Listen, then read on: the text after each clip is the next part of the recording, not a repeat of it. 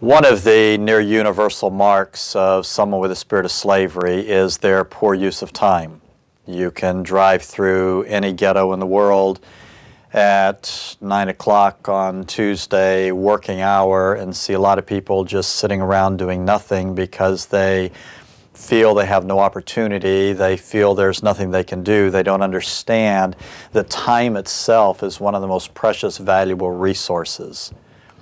Therefore, in moving somebody from slavery to sonship, and building that bridge incrementally, one of the very early things you need to do is to put pressure on them of deadlines, a measurable deadline, and a deadline that ideally has self-inflicting consequences.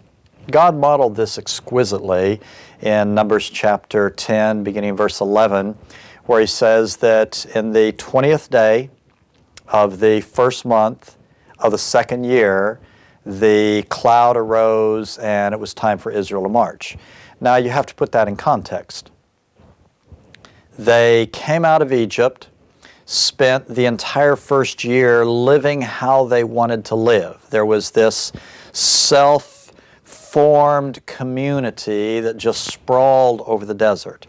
And on the first day of the first month of the second year, God intervened and said, now we do a census, and immediately after that, we form up my way with a tabernacle in the middle and the tribes living in this particular way. There was a massive reorganization of the community involuntarily, abruptly, immediately, and now 20 days later,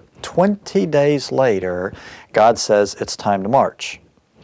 People that had not marched for a year, people that were not accustomed entirely to the new neighborhood where they were living, people who had never marched in that particular sequence, had to pack up, get ready to roll, and I imagine there was a massive amount of chaos that day as a lot of people weren't ready to pack. A lot of people were still struggling, trying to figure out how they were going to pack when the rest of the clans were already moving out.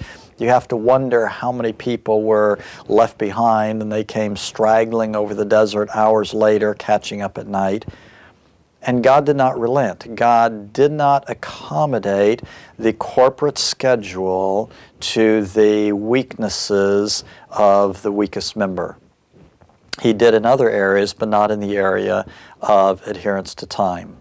God forced the consequences of their own choices on them, meaning when he was ready to move, he moved, and those that had not thought through the ramifications of how they were going to pack, how they were going to carry, how they were going to move their dunnage, they suffered the consequences. It was a self-inflicted consequence of their failure to manage time well.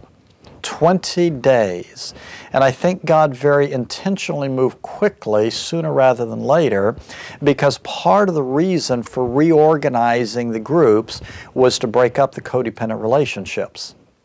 They had formed around codependent relationships to a large degree. They lived with the people that would create the mutual admiration society.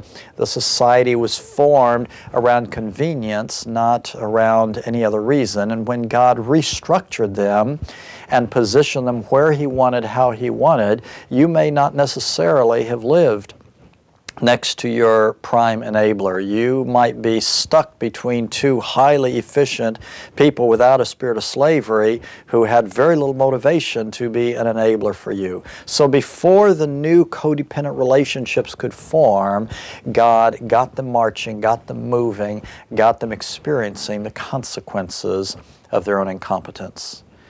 I do this very early on with new employees. I will create some sort of a context where the implications to them are fairly negative if they cannot manage their affairs and get something done on time.